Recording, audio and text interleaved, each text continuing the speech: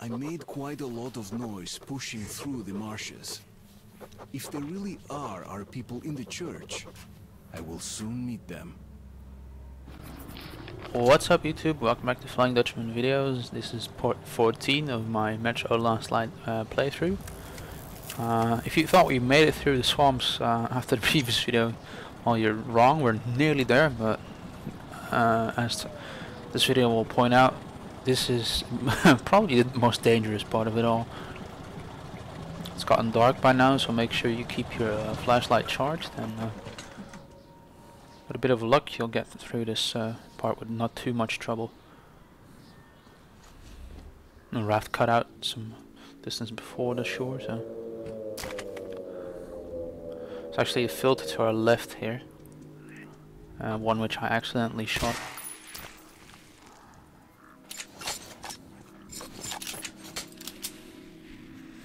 As I said, it's dark and this place got pretty eerie, so make sure you keep your wits about you and keep watching for enemies.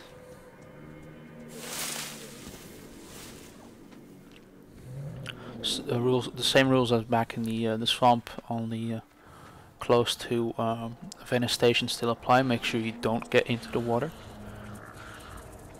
and make sure you don't make too much of a ruckus unless you're attacked, because that will draw the attention of all the creepy crawlies around here.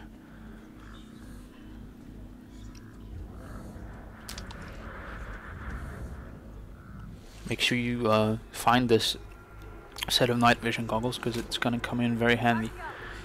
It drains battery very fast, so make sure you keep it charged. And I think the only drawback it has is that it washes out some of the contrast, what makes it somewhat harder to see if you're actually about to walk into water or not. But it's far preferable to the flashlight, especially because it doesn't alert your enemies to your presence. So, like Anna said over the radio, we have to make it to the church on the far end of this chapter.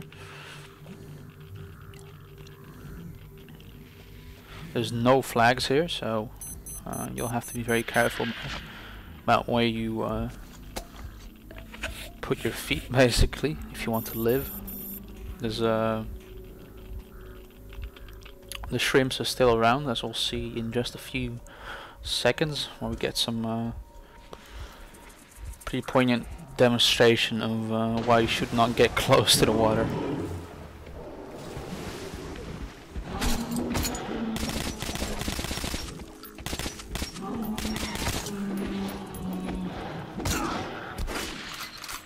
Like the shrimps, the watchmen get one shot killed by the valve, so it's useful to keep that around with a full mag if you get jumped and need to take care of some monsters quickly.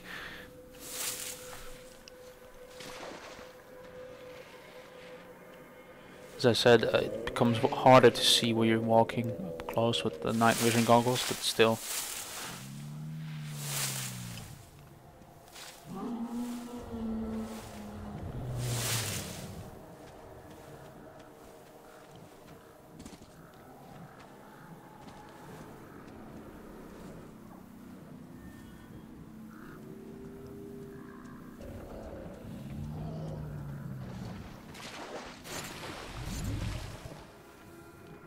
You start hearing those bubbling noises, make a run for it, because that means you're in water and you need to get to the ground soon.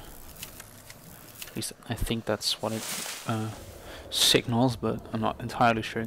Then again, it couldn't hurt to be careful around here, unless you're still looking for that drown yourself 10 times achievement. So make sure you follow a path somewhat like this, because this will keep you the driest.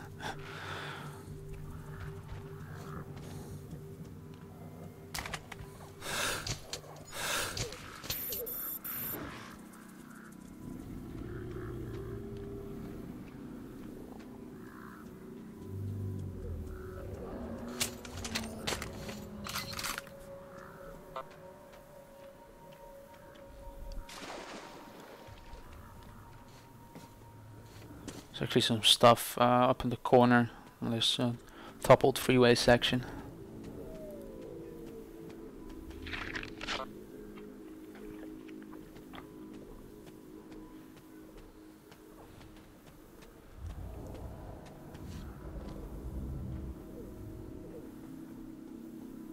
And to our left here is sort of a shopping mall, whatever it is. I will need to go through here in a few minutes, but for now you'll have to stick to the right of the map,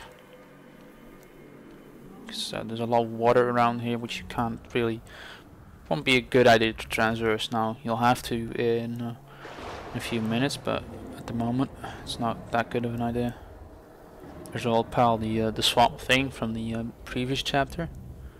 Don't worry about it now, but it will come back to haunt us a couple of times over the span of this chapter. But as I said, ignore it for now. Don't start shooting it. Don't know if it respawns or not. But still, you're just gonna waste ammo. Make sure you keep picking up stuff like filters, because obviously we're still running out of filter time. The longer we stay in here. Don't worry too much about it. You do have a chance to replenish on lost supplies in the church, but still, that will obviously cost you money. So if you don't have too much of it, conserve your filter time as much as possible. Which, of course, in this case, translates to get through here as quickly as possible.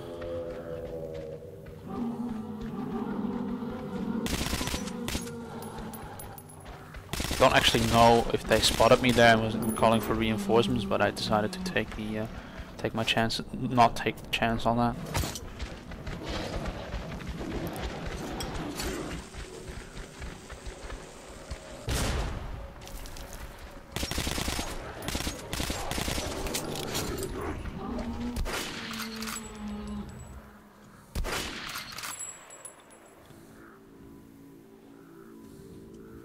Of course, we made a lot of noise there, so don't be surprised if Miss Swamp Thing shows up again, looking for a snack.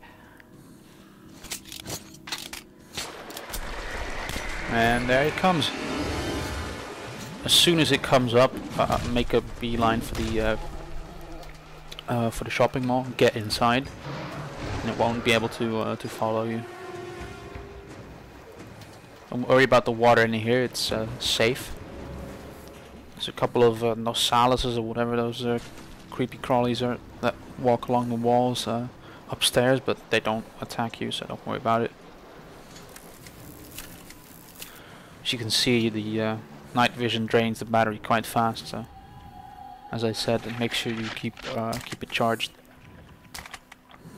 Because it's the same battery as the flashlight, so you don't have the flashlight as a backup if you're if you suddenly run out of juice on the NVGs.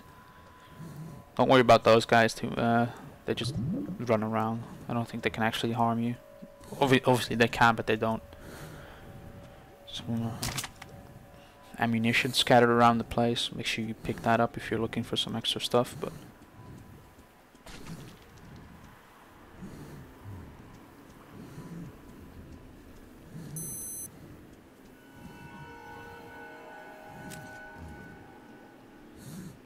actually, you could just use the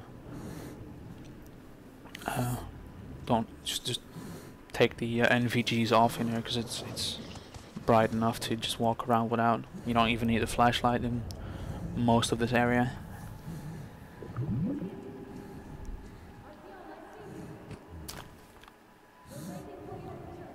Before you jump down here, check the left side of the mall first.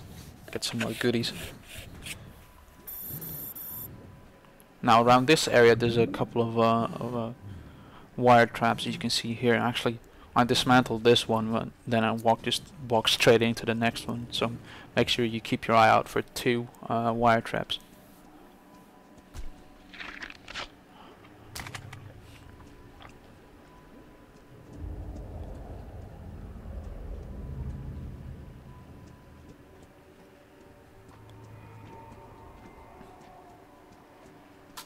As I said, just walk straight into that.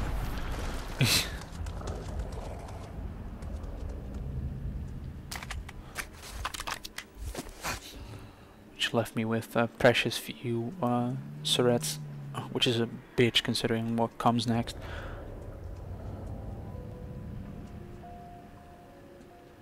Actually, were there 3 wire traps? I can't remember. At any rate, be very careful around this area because there's wire traps around here that will do some damage. Not sure if they kill you instantly on Ranger mode, but I wouldn't take the chance if you're playing this on that difficulty.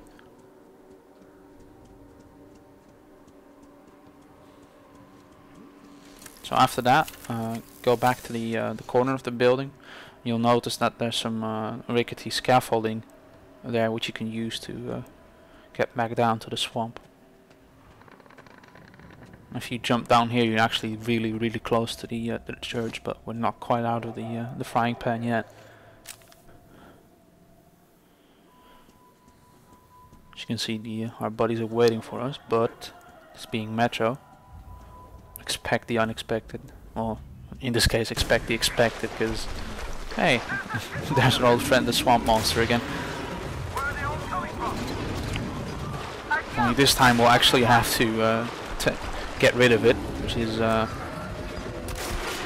the easiest fight, especially because it has giant arms and it can pretty much swipe you from any part of this little square combat arena. I think, as with the smaller cousins or its spawn, whatever it is, keep focusing on the mouth area because that seems to be the weakest part. Other than that, there isn't much strategy to this, other than avoiding getting hit. Let the guys in the church take care of the little ones that spawn around the area. Just focus on the big one.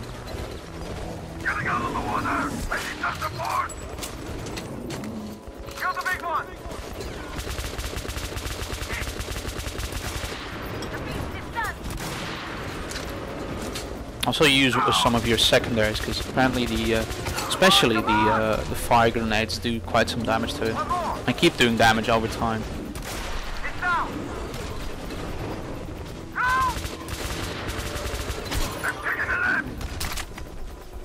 Actually, there's some of those you can find around here, but there's not too many. So if you're already low on secondary weapons before you get here, make sure you use them wisely. Because I play stealth, I rarely use secondaries anyway, so I had a lot of them going into this fight. Yeah, we got it. They're getting away. Finish them off. So that was that. We're now clear to get to the church, and that's been it for this chapter. I hope you guys enjoyed it, found my little walkthrough helpful, and I hope to see you guys for the next couple of videos. So please rate, comment, subscribe, leave a comment telling me what you thought of this video, what I could do to improve, and I hope to see you guys some other time. Later. I'm coming. Great to see you. Get inside. It's safe in there. Come on in. Come on, get inside. Don't waste your filters.